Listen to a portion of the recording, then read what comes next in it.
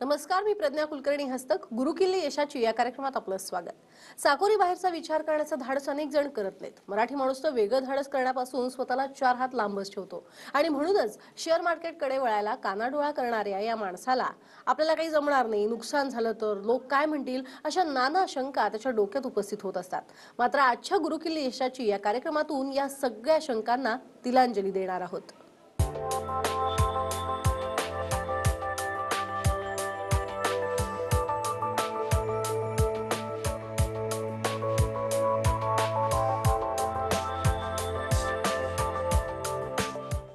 गुरुकिल्ली यशाची मध्ये आजचा आपला विषय आहे मराठी माणूस आणि शेअर मार्केट। आणि याविषयी अधिक माहिती देण्यासाठी आपल्या सोबत आहेत प्रोफेसर मुकुंद खानोरे। सर, तुमचं स्वागत। नमस्कार। नमस्कार। प्रोफेसर मुकुंद खानोरे यांच्याबद्दल सांगायचं झालं तर संपूर्ण महाराष्ट्राला शेअर मार्केटचं वेड लावणारे अशी त्यांची ओळख आहे।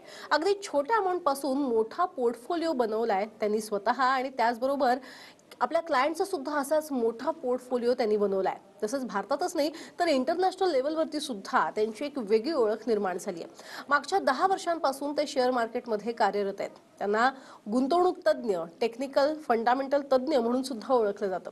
याशिवाय त्यांच्या अनेक ब्रांचेस आहेत आणि त्यांचे सेमिनार सुद्धा होत असतात। तिथे जाऊन सुद्धा तुम्ही त्यांच्याकडून मार्गदर्शन घेऊ शकता। मुळात सर, आजचा आपला विषय जो आहे तोच मराठी माणसाचा आहे। मराठी माणूस थोडा कचरतो, मागे येतो। काय सांगणार मराठी माणसाला? नक्की सर्वात महत्त्वाची गोष्ट आहे, सर्वात महत्त्वाची गोष्ट आहे, आपला मराठी माणूस कुठलाही बिझनेस करायला घाबरतो। ठीक आहे, आज शेअर मार्केट असून दे किंवा कुठलीही बिझनेस असून दे, आज शेअर मार्केट हाही एक बिझनेसच आहे। त्याप्रमाणे एक तुम्हाला एक गोष्ट सांगतो मी, जी घडलेली गोष्ट आहे, त्याच्याप्रमाणे आपल्या मराठी माणसाला कळेल की आपण काय केलं पाहिजे आणि कशी आपली ग्रोथ होईल पुढे। एक व्यक्ती आमच्याकडे आलेले होते शेअर मार्केटमधून, म्हणजे नॉलेज घेण्यासाठी सेमिनार मध्ये आलेले होते तुमच्याच माध्यमातून। त्यांचं नाव होतं व्यंकटेश मुरलियार। व्यंकटेश मुरलियार म्हणून त्यांचं नाव होतं। त्या व्यक्तीने शेअर मार्केटचं टोटल नॉलेज घेतलं, प्रॉपर अभ्यास केला आमच्याकडनंच। घेतल्यानंतर त्यांनी मला एक 15 लाखाचा चेक दिला, 15 लाखाचा। ते बोलले मला ट्रेडिंग चालू करायची, हा 15 लाखाचा चेक। आता 15 लाखाचा चेक जो असतो, असे एकदम एवढा मोठा अमाऊंट पटकन कोण देत नाही, तरी पण त्यांनी 15 लाखाचा चेक अमाऊंट टाकली त्यांनी आणि त्यांनी इन्व्हेस्टमेंट केली। मी बोललो, साहेब तुमचा बिझनेस तरी काय आहे? त्यांना विचारलं मी, तुमचा बिझनेस तरी काय आहे? तर त्यांनी मला सांगितलं, माझा जो बिझनेस आहे कल्याण स्टेशनच्या समोर इडली आणि सांबारचा बिझनेस आहे। इडली जे असतात ते असं।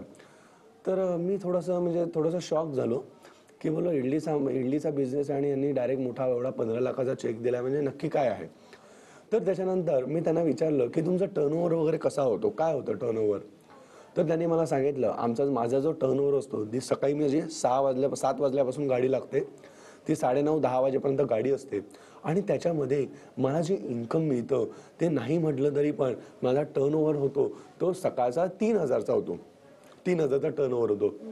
आणि त्याच्यामधनं मला जे इन्कम मिळतं ते 2 ते 2,500 रुपये माझं इन्कम असतं।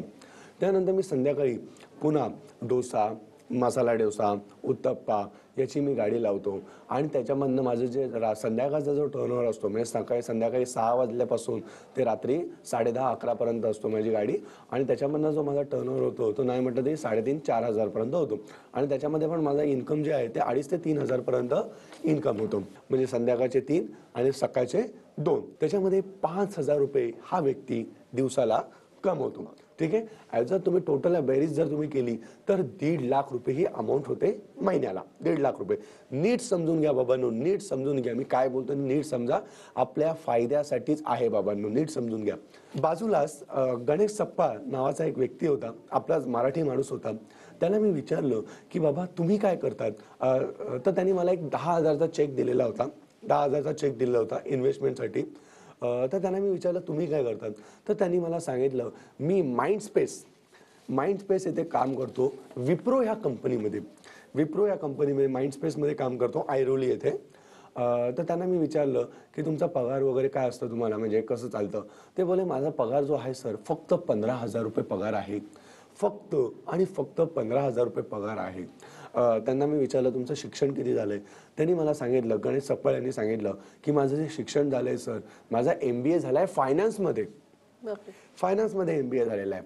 आणि व्यंकटेश मुरलियार, त्यांना मी त्यांचं शिक्षण विचारलं, बाजूलाच होते, तर त्यांनी मला सांगितलं माझं 10वी फेल आहे. तर आज हा व्यंकटेश मुरलियार ही व्यक्ती बाबांनो बाहेरच्या स्टेटमधून येऊन, साऊथमधनं इकडे येऊन, साऊथमधनं इथं येऊन बाबांनो 1.5 लाख रुपये कमवत आहे. ठीक आहे. आणि आपला गणेश सकपाळ जो आहे तो बिचारा राहतो बदलापूरला राहतो आणि इथं कामाला जातो ऐरोलीला माइंड स्पेसमध्ये, आणि तिकडनं ट्रेनचे धक्का खाऊन खाऊन बाबांनो फक्त 15,000 रुपये कमवत आहे. का असं होत आहे बाबांनो? कारण की आज व्यंकटेश मुरलियार ही व्यक्ती साऊथवरनं येऊन का आपल्या महाराष्ट्रामध्ये चांगला बिझनेस करते आणि चांगला पैसा कमवते? कारण की बाबांनो आपण त्या जागी अवेलेबल नाही आहे. आपण त्या जागी अवेलेबल नाही आहे. आपण विचार करतो की मी हा बिझनेस केला तर लोक काय म्हणतील, मला लोक माझ्याकडे बघतील, माझा बिझनेस चालला की नाही चालला, पुढे मला टेन्शन येईल, इकडे कसं आपण फिक्स पगार मिळतोय म्हणून आपण तिकडे जातो, म्हणजे आपण कुठेतरी भावना घाबरतो.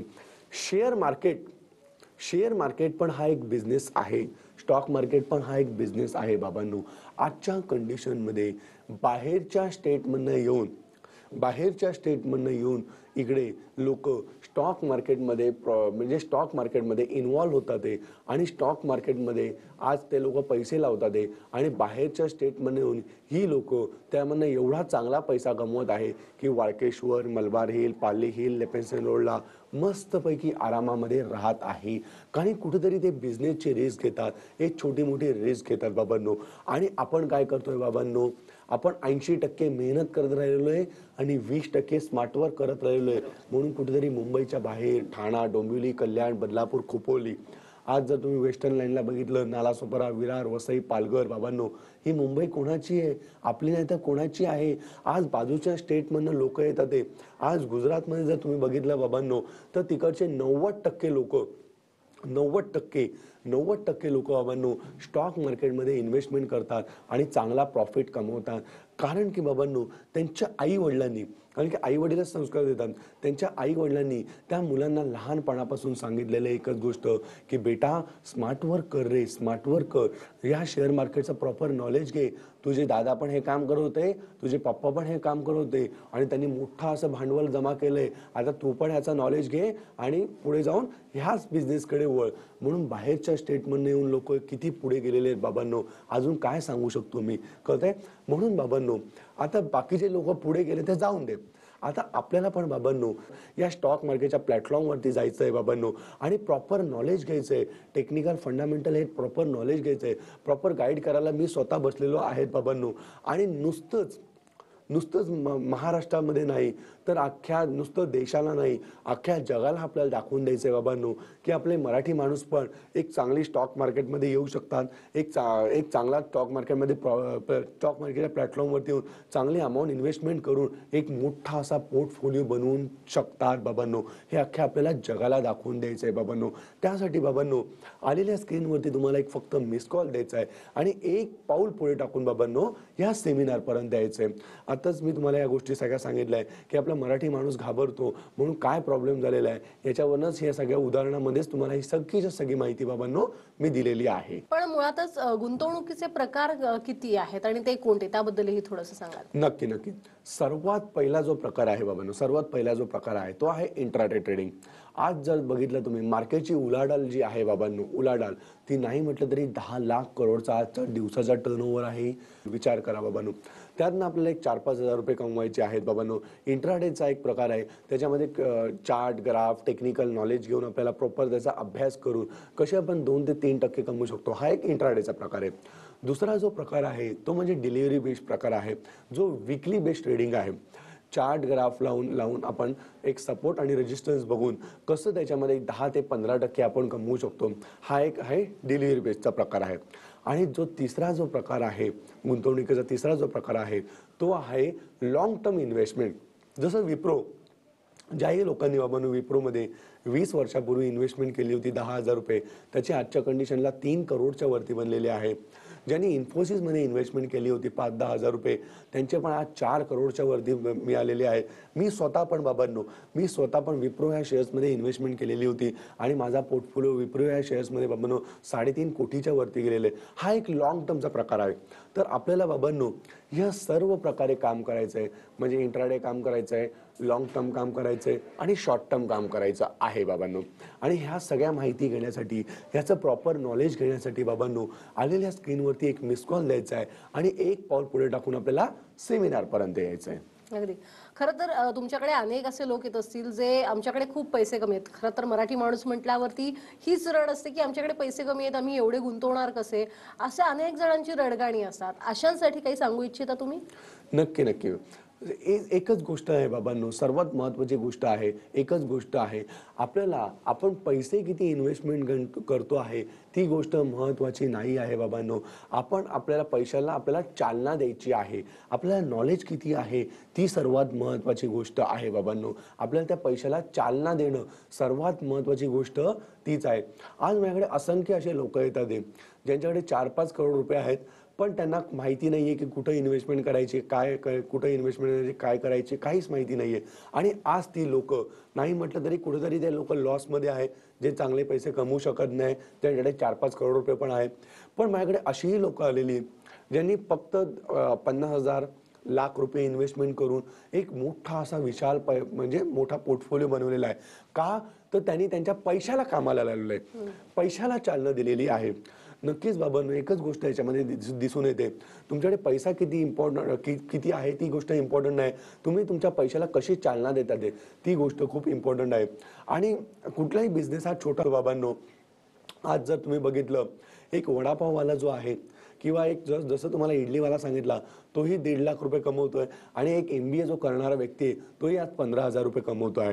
तर कुठलाही बिझनेस हा छोटा मोठा नसतो. आपल्याला त्याच्यामध्ये आपलं कर्तृत्व दाखवणं खूप महत्त्वाचं आहे. आपल्याला कर्तृत्व त्याच्यामध्ये गाजवायचं आहे आणि तेच कर्तृत्व गाजवण्यासाठी बाबांनो आपल्याला प्रॉपर नॉलेज असणं खूप जरुरी आहे, टेक्निकल आणि फंडामेंटल.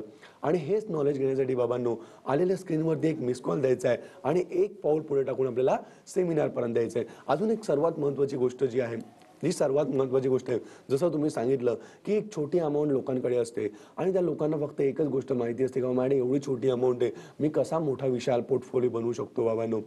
एक राधाकृष्ण दमानी ही व्यक्ती होती बाबांनो, जी बेरिंग विकायचं काम करायचे. नळ बाजार, चिरा बाजार, प्रॉफिट मार्केट, कालबादेवी ह्या परिसरामध्ये बाबांनो बेरिंग विकायचं काम करायचे, फक्त बॉल बेरिंग काही वर्षांपूर्वी.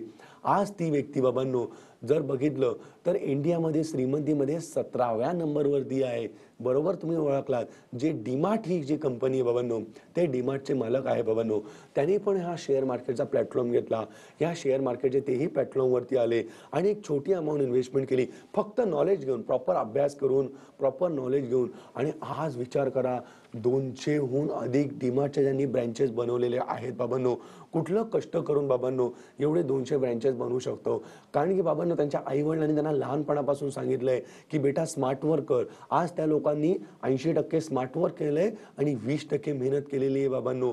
म्हणून ती लोक एवढी पुढे गेलेली आहेत. नुसतंच मेहनत करून बाबांनो, नुसतंच मेहनत करून जर कोणी आज राजा बनत असेल तर आज जंगलचा राजा गाढव असता बाबांनो, गाढव. कळत आहे? आज जंगलचा राजा कोण आहे? सिंह आहे.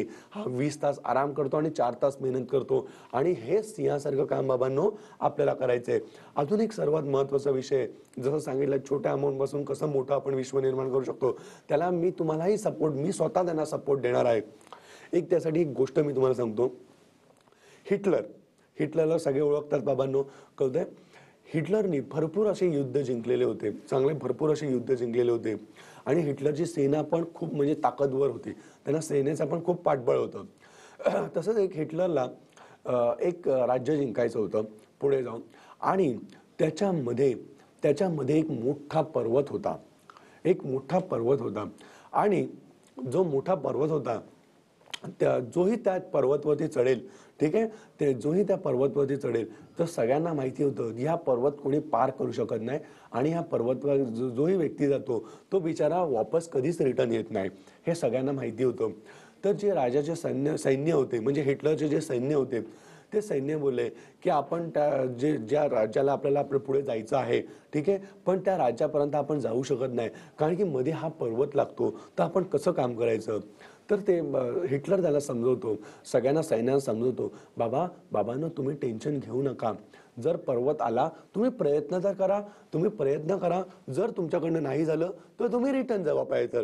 मी तुमच्याकडनं जबरदस्ती नाही करणार आहे की बाबा तुम्हाला तो पर्वत पार करूनच आपल्या पुढे राज्यात जायचंय. तशी जबरदस्ती नसणार आहे, पण तुम्ही प्रयत्न तरी ऍक्च्युली करा. तर हिटलर जो असतो तो सैन्याला घेऊन जातो. सैन्य बोलतात ठीक आहे म्हणून. मध्ये एक पर्वत येतो. तर सगळे सैनिक बोलतात, राजा हिटलर साहेब की हाच पर्वत आहे का तो? तर हिटलर बोलतो हा पर्वत नाही आहे. इकडनं सरळ जो पुढे गेल्यानंतर अजून 100 किलोमीटर लागल्यानंतर तो पुढे जाऊन तो पर्वत येणार आहे. त्याच्यानंतर तो जो पर्वत असतो, छोटा पर्वत असतो, जे पार करतात म्हणजे सैन्य आणि राजा सगळं पर्वत तो पार करतात. त्यानंतर सैन्य त्याला विचारतात हिटलरला की आता इथं सगळं मैदानात दिसत आहे, कुठेही पर्वत दिसत नाहीये. तर हिटलर त्या सैन्याला बोलतात, अरे बाबांनो, जो मागचा जो पर्वत होता तोच आपला मोठा पर्वत जो होता, जे तुम्ही घाबरत होतात तोच हा पर्वत होता. पण तुम्ही म्हणजे तुम्ही जास्त जे घाबरत होता, तुम्ही जास्त घाबरू नये म्हणून मी तुम्हाला एक मोटिवेशन दिलेलं होतं की हा पर्वत तो नाहीये, हा पर्वत पुढे आहे म्हणून. तर असंच असतं बाबांनो, जसं हिटलरनी सैन्यांना सांगितलेलं होतं, त्यांचं मनोबल जिंकलेलं होतं सैन्यांचं, तसंच बाबांनो मीही तुम्हाला तशीच मदत पुढे जाऊन करणार आहे. तुमच्याकडे छोटा अमाऊंट जरी असेल तरी पण बाबांनो आपण एक मोठा विशाल पोर्टफोलिओ त्याच्यामध्ये बनवू शकतो. जसं राजा जो असतो, हिटलर जो असतो बाबांनो, हिटलर अख्ख्या सैन्याला घेऊन तो पर्वत पार करतो.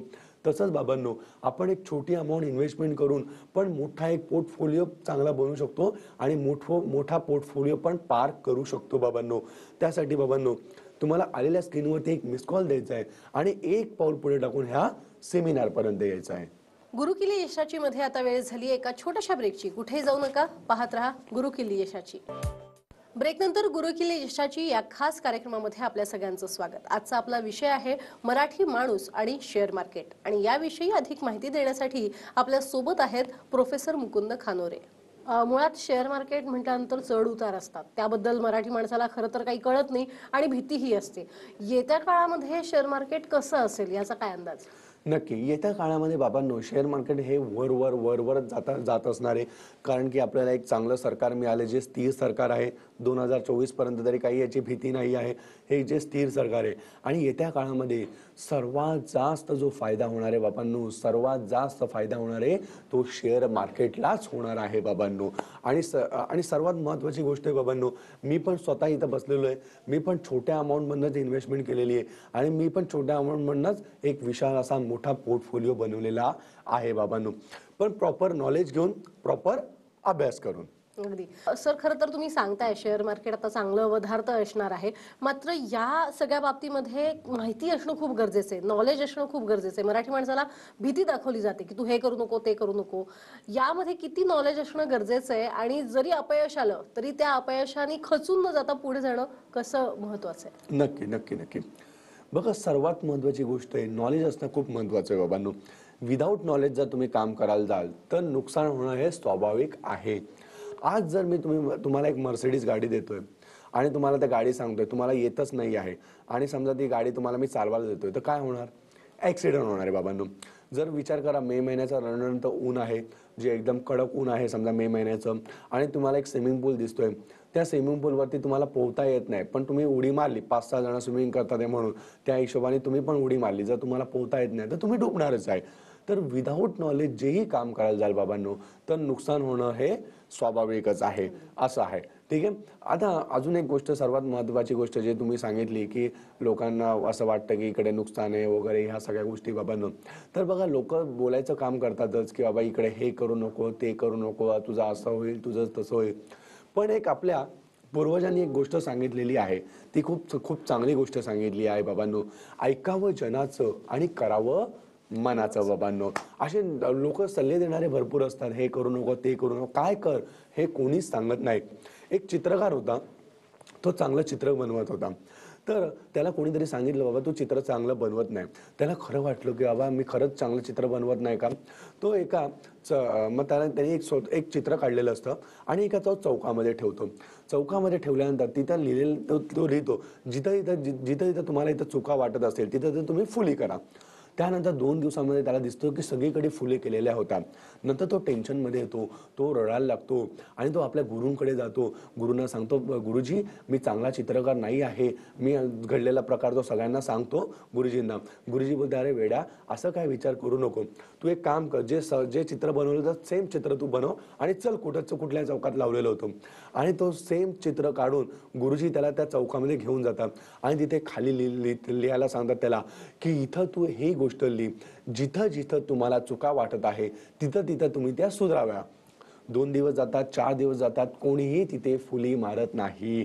म्हणून बाबांनो सांगतो, ऐकावं जनाचं आणि करावं मनाचं. लोक तुमच्या चुका काढणारच असतात बाबांनो, पण तुम्ही काय करा ते कोणी सांगत नाही बाबांनो. म्हणून तुम्हाला सांगतो, आलेल्या स्क्रीनवरती एक मिस कॉल द्या आणि एक पाऊल पुढे टाका बाबांनो. एक पाऊल पुढे टाकून या सेमिनारपर्यंत या. नंतर बघा तुमच्या आयुष्यामध्ये किती ग्रोथ होत आहे ते. आणि खरोखरीच मुकुंद सर, तुमच्यामुळे अनेकांची घरं उजळलेली आहेत, अनेकांचे संसार पुन्हा एकदा सुधारलेले आहेत. खूप छान माहिती दिलीत, महत्त्वाची माहिती जी आहे ती मराठी माणसापर्यंत पोहोचवलीत, त्याबद्दल आपले खूप खूप धन्यवाद. धन्यवाद. धन्यवाद. तर गुरुकिल्ली यशाची या कार्यक्रमामध्ये आता वेळ झाली इथेच थांबायची. पुन्हा भेटूयात एका नवीन विषयासह. तोपर्यंत नमस्कार. हा व्हिडिओ तुम्हाला आवडला असेल तर असे आणखी व्हिडिओ पाहण्यासाठी TV9चं YouTube चॅनल सबस्क्राइब करा, बेल बटन दाबा. ताज्या घडामोडींसाठी लॉग ऑन करा TV9marathi.com.